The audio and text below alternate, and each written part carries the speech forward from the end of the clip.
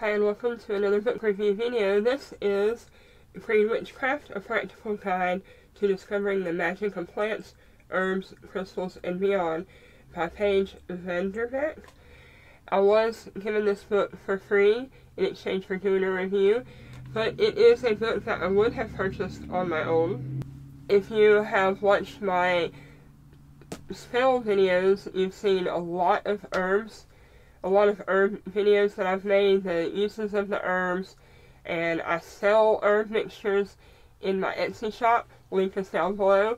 So this is definitely in my wheelhouse. This is something that I use on a daily basis as part of my own personal spirituality. I use herbs as part of my own natural homeopathic healing, and just, I don't call myself a green witch, because I'm more of a chaos or an eclectic, because I don't just use herbs, but I use a lot of herbs.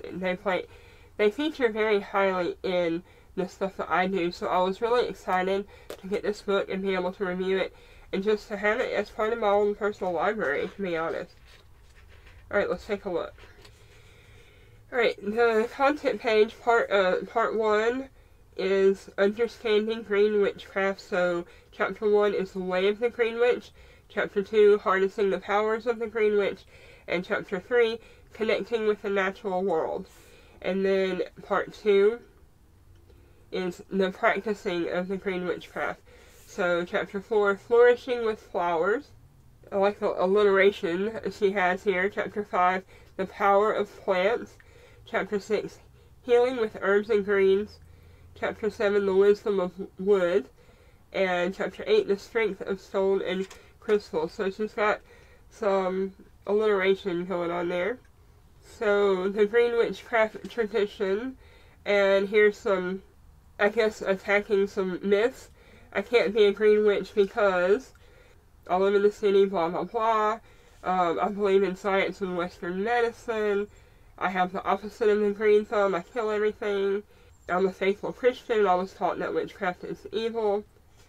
Let me just read this here, because we need to address this a little more often, I think. Witchcraft and magic are not evil, and the vast majority of modern witches you meet are not satanic or even anti-Christian. It may surprise you to know that Christian witches exist. Hello!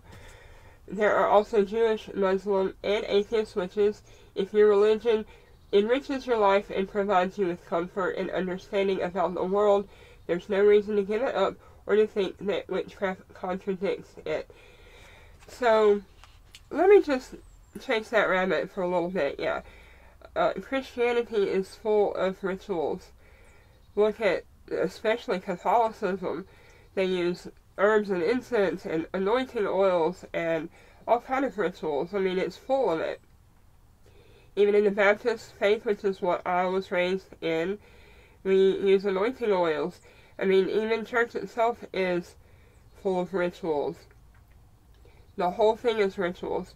And yes, there are some witchcraft practices that delve into more of the darker arts, and there are some who call on different gods and goddesses. And if you watch any of my videos, you will see that for the most part, I don't call on a specific god.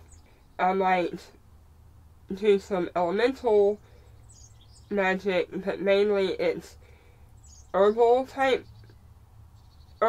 and incense and some candle magic, and it's more of a meditation, centering sort of the power within yourself. That's kind of more of where I take my practice from, and if anything, it does help, like, focus with meditation, calming your mind, just sort of centering yourself, and it's just a really great way to set aside the busyness of life in general and kind of refocus and recenter and kind of get back on track a little bit. So I love that that's in there. Okay, so let's just take a look at some of what's in each chapter. So Chapter 4, Flourishing with Flowers. It says, in this chapter I will introduce you to 15 different varieties of flowers, all with their own energies and uses in magic. Then you'll get a chance to connect with the flowers on your own in acts of magic, recipe making, and rituals. So it starts off with, like she said, introducing 15 different flowers, and then here is how to use them in some rituals. So here is a sacral healing bath salt recipe, a divination dream pillow sort of recipe, how to make it, and it's all the steps for all of the ritual that goes with that. Alright, I'm not going to show you everything because you need to, buy the book. Chapter 5, The Power of Plants, and just turning right here, Damiana, Moline. I mean, I have these in my collection. I use them to make a lot of different herbal mixture. The Rose of Jericho, or the Resurrection Plant, I sell so many of those in my Etsy store. They are a hot item. Alright, Sacred Smoke Cleansing Wand. So to make your own bundle of sage, here's a recipe for that. The charm bag, yeah, really, really cool. Resurrection Plant Growth Spell. Some really good rituals in here. Alright, chapter 6, Healing with Herbs and Greens. It starts off the same as the other chapters. Like, here's bay laurel, motherwort, catnip, and chamomile, all on these 2 pages. It tells you about them, what they're used for, and then the second half of the chapter is recipes. Very, very popular Van oil with voodoo. Yeah. Very, very popular one. And Psychic Hangover Tea. There's Herbal Healing Salve. A candle spell for quick healing. Alright, The Wisdom of Wood, chapter 7. Again, the beginning of the chapter talks about the different types of wood. Alright, wood and trees in practice. So the very first one is a sacred tree incense.